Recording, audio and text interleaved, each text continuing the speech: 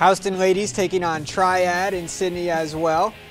Nicole Mayer gets things started with this high arcing three-shot, goes for the first points of the contest. Then off the missed three-pointer, Macy Stang is there for the rebound and the putback for the Lady Cats. Another miss here, but this time it's Jenna Winter scooping up the rebound, scoring for Houston. They get out to a 7-0 lead. Mayer from long distance again. Left wing, and it's good. Another three-pointer for her. Houston up big early. Pass gets away here. Madison Dolby comes up with it, goes all the way for the lay-in. 12-4 Houston on top at this point, and they win by 17, 50-33, your final.